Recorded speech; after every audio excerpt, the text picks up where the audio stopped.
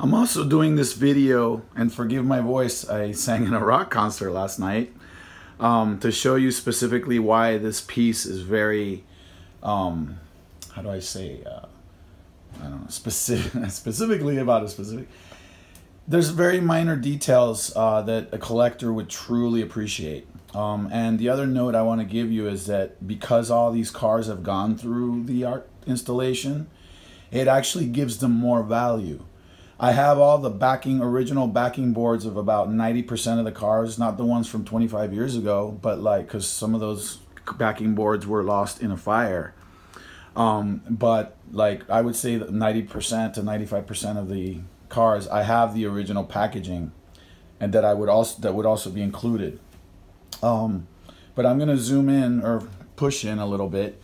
This area of Gotham City is a public service. You can see fire trucks, rescue trucks, bus, garbage, etc., waste management. In various parts of the installation, there are what's called launch pads, which is you press the button and the car is launched, as you can see.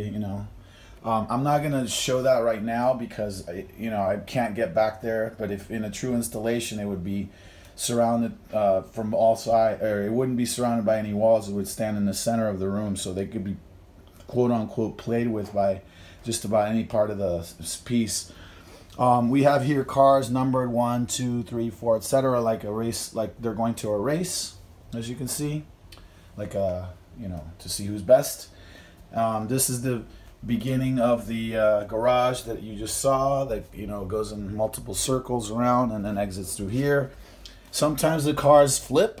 I put a little sort of hazard there so that they don't. So it's not a perfect run every time. They could actually crash into each other or cause each other to crash. Makes it more fun. Here's a hazard there, and then of course some cars, the really good ones, I forgot to take those when I shot the video, but like sometimes they go all around and they end up in the alligator. But as you can see, I have a dinosaur that's about to chomp on an atomic bomb. Right above, you have the Top Gun airplanes, both 1986, 2022. You have Marty McFly and Michael Knight getting ready to time travel. As you can see, like there's a little like, Marty's got his thing. He's ready to time travel. You have, let me sneak back here, the Batcave. There's various Batman Batmobiles. You have the airport, and all those cars are from Fast and Furious and Top Gun. Not just the airplanes, but the actual cars used in the movie. If you look closely, there you have your garage of cars that have the fire paints. You have sort of the old Model Ts, etc. here in this garage, and then this Gotham City. My mom actually did the artwork that says Gotham City. She has better handwriting than I do. Here you have Joker, Harley Quinn, the Riddler, Penguin. They're all getting ready to follow the money trucks. They're waiting for the chaos to happen with this traffic going on, so they're just behind, getting ready to commit some crimes.